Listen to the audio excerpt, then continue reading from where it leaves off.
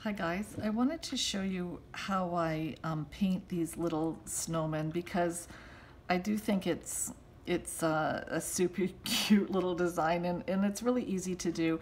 And also it's fast because you can have a lot of them lined up on your turnstile, and you can do the toques in different colors, so you can have like maybe 6 or 7 cookies at once and do them all like orange, and then another 6 and do them all pink and whatnot. So when you're putting your serving plate together or packing your gift boxes, you can have little snowmen with different colored toques, and it's really pretty simple. So what I'm using is my flat brush, and I'm just picking up some pink. These guys I'll just do pink.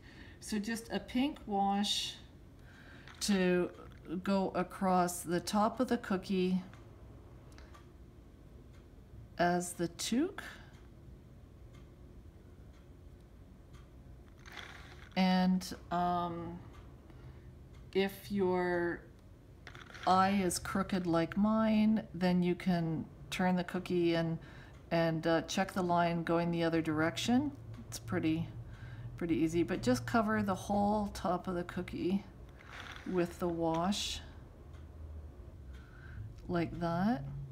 And then, oh, see how crooked that is? It's just easy to sort of straighten it out a little bit, but I'll show you. I do put a border on. Okay, I'm rambling, so that's enough with the flat brush.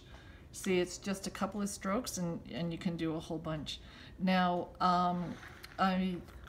this is a fairly stiff spotter brush that I'm using to just get damp with the black wash, and then picking up black gel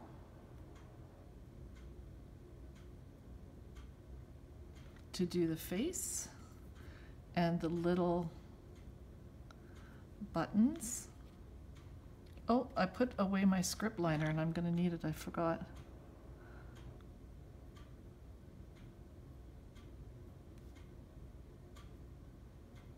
So that's it for the black, and you see how quick that is, right? If we were doing a whole bunch of these. Now, I need my script liner, and I just use a little bit of brown gel. So I have my script liner and I'm just getting it damp with the brown, and then I do want the little arms to be kind of like dark brown. So I use the script liner and then just pull in a couple little lines to act like the sticks. So if you have a bunch of these around, you could do all the arms facing one direction, and then just rotate your turnstile the other way to do the little arms in the other direction, the little sticks. That's it for the script liner. And then I'm using this Taklon brush that's kind of like all spread at the end. And what I did with my all my little snowmen is just get this really dark and not too damp with some cornflower blue, I think this is. And when you have a lot of these cookies, by the time you get back to doing the toque is already dry, and that's what you want. You want the toque to be dry, and then just do a little bit of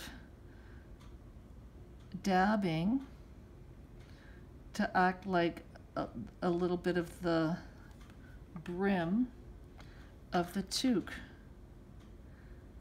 And what it does is just make the cookie look a little bit more finished, and it also hides if your lines are like super crooked or whatever. it just kind of covers it up. And that's it for your little snowman. So it's super easy to do, you know, like if you have to do 50 of these things or whatever, it can go fairly quickly. And whatever wash you use for the toque, just make sure it's kind of like a nice pastel color if you want to do a darker brim on the toque. Okay? Quick and easy. Thanks for watching. I'll see you next time.